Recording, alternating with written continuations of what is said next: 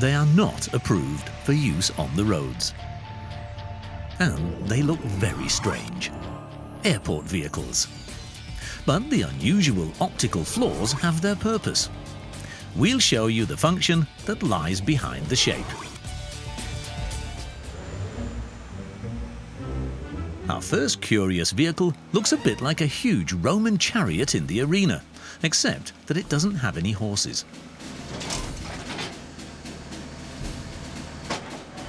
And there are so many funny little wheels turning, like on a pinball machine or a roller coaster. It's crazy. What is it?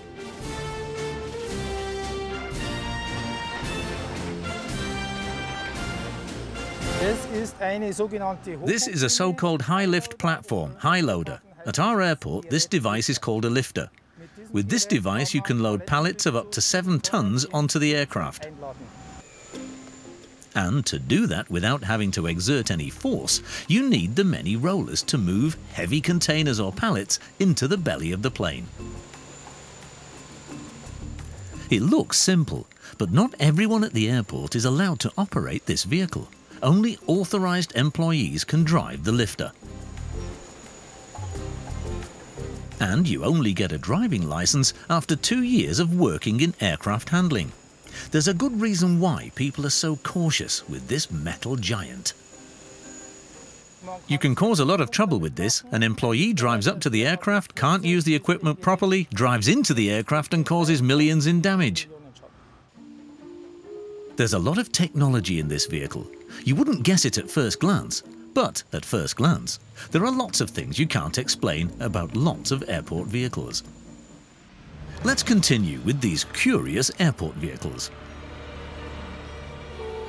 Well, from this perspective, it does look much more like a normal truck. But it's only got half of the driver's cabin. To make up for that, the truck can do something really great. The load container goes up into the air, almost as high as a 10-meter diving board.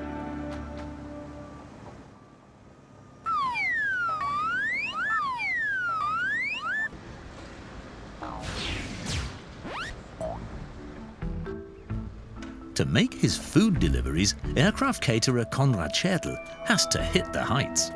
To do so, he needs his elevator truck because the entrance to the aircraft kitchen is very high up.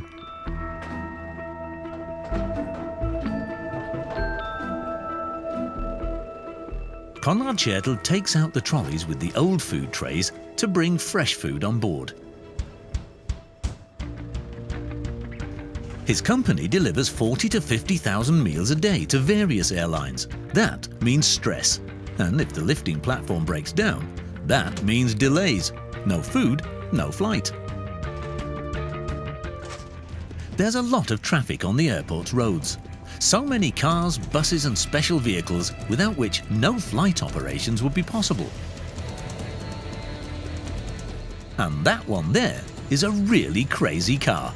Flat as a pancake, but stocky and powerful at the same time. This car is a pushback vehicle, an aircraft tractor. With a weight of 33 tons and 490 horsepower, it's a pretty powerful package. Because aeroplanes don't have a reverse gear, pushback vehicles like this are needed. They push the aircraft backwards out of their parking position until the engines provide forward thrust. This aircraft tractor encloses and jacks up the entire nose landing gear. This adds another 50 tons of weight to the wheels, which is good for traction. Now, the wheels of the tractor won't spin when it pushes the aircraft away.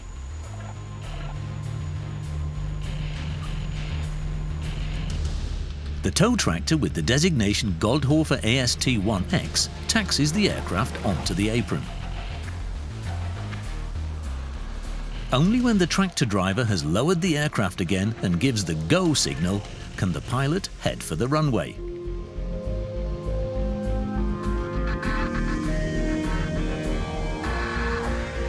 For the driver, the job is done, and he drives his powerhouse to the next assignment.